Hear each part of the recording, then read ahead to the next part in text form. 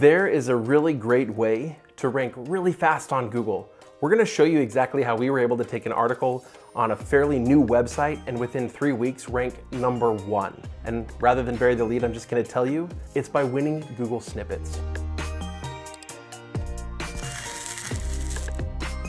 So targeting the Google snippet can really help you rise to the top even faster, because a lot of people are targeting like search queries or specific terms, but they might not necessarily be writing a perfect 2 to 3 sentence answer that answers exactly what people are looking for. Google's using these rich snippets all the time to try to provide people a really good search experience and provide them with their quick answer. And a lot of people worry that, okay, but if I write a really good short answer and then Google uses it as the rich snippet, does that mean nobody will click on my article because their answer was already given? The answer to that is really no.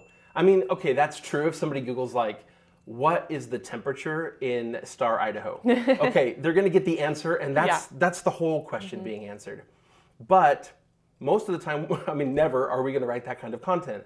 We're gonna write the kind of content where the answer really needs more than 2 or 3 sentences. And so we're gonna give a really great upfront answer, but it's also gonna let the person know there's more to this and you're probably gonna wanna keep reading. Another thing to keep in mind, by the way, is if the rich snippet is gonna make it so no one clicks on your article, it's probably gonna also make it so no one clicks on any of the articles below. So not winning the snippet to maintain one of those spots below doesn't actually help you at all. Anyway, so what we want to do is try to take advantage of this opportunity. One of our sites, cookforfolks.com, at the time that it was about 6 months old, we wrote a brand new article on it, published it, and within 3 weeks, and I say within because we weren't checking on it every day, we all of a sudden noticed, oh, it already won the snippet. On a 6-month-old website, this is content that normally, at this point, you're going to be waiting 6 to 8 months for this content to rank. 3 weeks. #1 on Google. And as we looked into it, we saw we were winning a bunch of other snippets too. And we were this close to making this video for you back then. And then something really weird happened. It disappeared. And so did a bunch of others. And we weren't hearing much chatter about this kind of thing happening, and it was really, really odd. But as time has passed, we've seen it more and more. In November, a bunch of other sites said, oh, I just lost a whole bunch of featured snippets. I've been through this with a lot of people. We've been looking at it, and what we figure is the strategy that we've been teaching to win Google Snippets, that same strategy is being used by a lot of people who are not writing high-quality content. They're writing trash content, they're just getting it out there, and then they're taking the time to write a couple of, we call them answer targets. These are just answers that are directly, specifically meant for Google to be able to use it as a snippet. And by relying on that entirely, they're jumping to the top, and then Google's recognizing that this is not high quality content. We don't want to feature this. And so they're looking for some of these signals, some of the things that those people are doing, and then they've said, okay, well, we're not going to use that type of content as a featured snippet for now. I think what happened is Google overshot. And now as Google gets that dialed back in, what we're seeing is on our sites, snippets coming back. We're winning them over and over and over again. And brand new content today, once again, is starting to win snippets. We got a whole bunch of examples to show you, but we want to teach you a little bit more, some really, really good tactics to help ensure that you win the snippet. Let's talk about some of the results of this particular experience. So for that baked beans article, we did lose the snippet, but we actually didn't lose traffic. We monitored that, over the coming months after that happened. And we actually are ranking very high. So people are still coming to our article, even though we did lose that snippet, but it really didn't change much as far as the performance of the article. And that was the cool thing, is it was like, we won the snippet, it got us right to the top quick, but then since people clicked on the article, they read the article, Google saw those really positive like signals that it's good content, then when the snippet went away, we stayed right there. So oftentimes there's like snippet, people also ask, and then search results. We were #1 below the people also ask. And there was no snippet for a long time on that article or that search query and many others. I just thought that was a really neat thing, that when we write quality content, the snippet can help get us to the front of the line.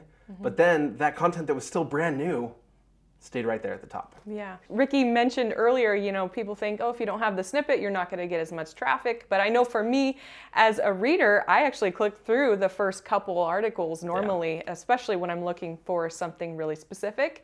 And maybe that snippet doesn't quite answer it, or maybe that first article doesn't quite answer it. So even if you're second or third, you could get potential to have quite a bit of traffic. Definitely. So here's the goal with our snippet optimization strategy. Step one, we write high quality content that deserves to rank number one. First and foremost, we can't skip that and just rely on, okay, but I'm going to win a snippet because I'm going to write really good answer targets. Then number two, we write some really good answer targets within the content that just fit the type of content. We're going to talk about some specific types and show some examples in a minute. And then number three is if we drop from the snippet, it doesn't matter because what's happened is the snippet like skipped the line for us. It helped us reach the top of Google search way faster than we probably would have otherwise. But once we're there, losing the snippet doesn't mean losing ranking. We often stay right there near the very top of page one. Okay, so let's show you a couple examples of snippets that we have right now that are doing really well. So this one, for example, is how to keep hot chocolate warm outside. And of course, you can see it's right there at the top. Yep, it grabs the image, which is cool because, I mean, it often will do that in other search results. But for the snippet, I mean, it just draws extra attention. But also, it grabs some data here, too, from the article. It shows you literally what you can do to keep hot chocolate warm. So you can put it in an igloo cooler, you can do a thermos, you can do a stainless steel double-walled thermos, you know, coffee dispenser. It's all of this is a little bit cut off, right? Yeah. So it's like, okay, let me get the rest of the details. Right. I want to click into that article and find out more. So next is making soup for a large group, but the actual search term was how many gallons of soup do I need? So Google is just highlighting a few different words here and making that stand out to the reader, but it still is a snippet. Because we wrote a nice, concise answer to that question, how to figure out how much soup you're going to need. The next one is how much beef Wellington per person. I was really proud of this article, by the way. I thought it was very an interesting search term. And that's exactly what it's titled. So it's targeting it right there. But again, it's just highlighting a few words so the reader can really get a little bit of a snippet and then go read the article. Another one here. How much mashed potatoes do you need for 30 people? It's grabbing exactly the section of the article that we wrote intended to be a snippet. And then it's, once again, like the first one, pulling data from a table. Google kind of messed this one up, if I'm honest. That article has like 5 tables in it. Most of them are about mashed potatoes. And they pulled the data from the table that was about how much gravy. Oh, no. And so these numbers are wrong. Oh, you have to click into the article, otherwise you're just going to make the wrong amount of mashed potatoes. Oh my gosh. Whoopsie. I thought that was funny. I think we went back and made it very clear underneath. So hopefully Google figures that out. Yeah. All right, so next one is what does olive oil cake taste like? And that's exactly what the article was titled. It's got that little photo there, which looks really nice again, and a few different words highlighted there. Another one, how many sugar cookies do you need for a crowd? And so this is just how many sugar cookies per person. Another article that just helps you figure out how many you're gonna need. And this snippet, again, there's nothing super special about it to make it stand out. The cool thing about it is it's right here at the top before the people also ask. It's just a great spot to be in. But again, even if we lost this spot and we landed right here, our traffic would not take a substantial hit, which is what's really cool, even if you lose that snippet. There are a few things that we want to share with you about how to help ensure that your content can get there. Some of the things we've taught before when we write like an answer paragraph, 2 or 3 sentences, that will bold that, right? Because what that does is not only make it stand out to a human reader, but it also helps just that little tag, that strong tag, helps Google identify that this is important content. That's fine to keep doing, that's fine to not do. We found that it's less important now. Google's getting better at identifying that type of information, whether or not it's bolded. However, what we did find is that it's really important still to make sure you tee up that answer target. So let me give you an example here. The mashed potato article. Mashed potato article.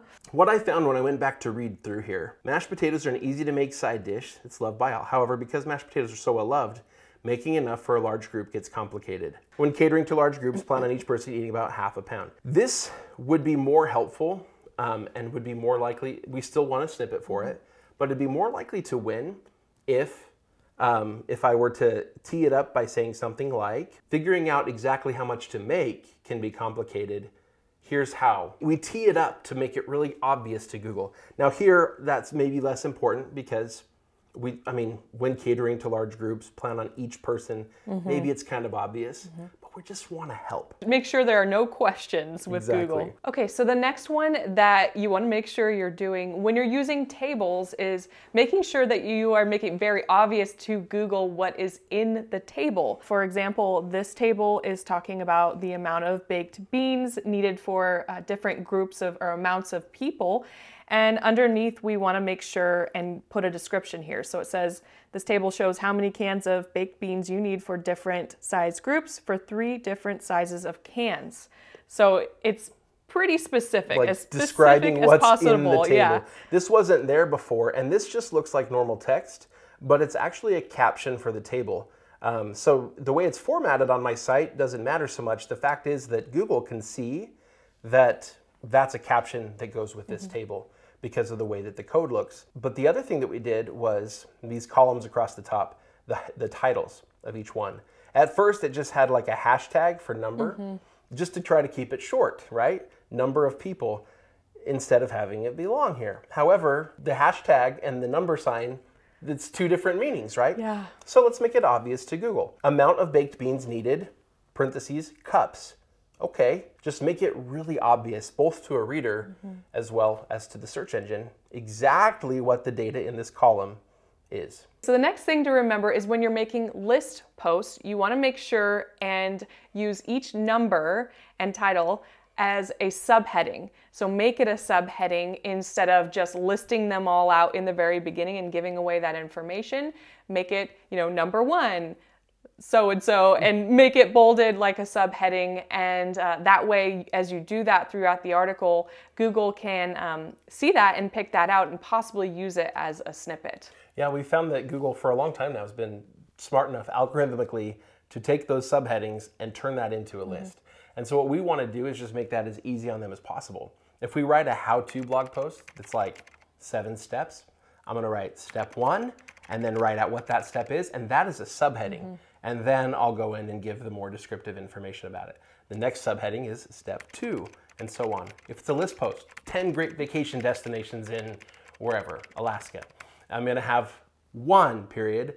I don't care if you use a period or not, but 1, Anchorage. and then yeah, Anchorage, and then 2, and just go on and on and on. But we're going to number those, and then it's going to make it really obvious to Google, this is the list that they're giving.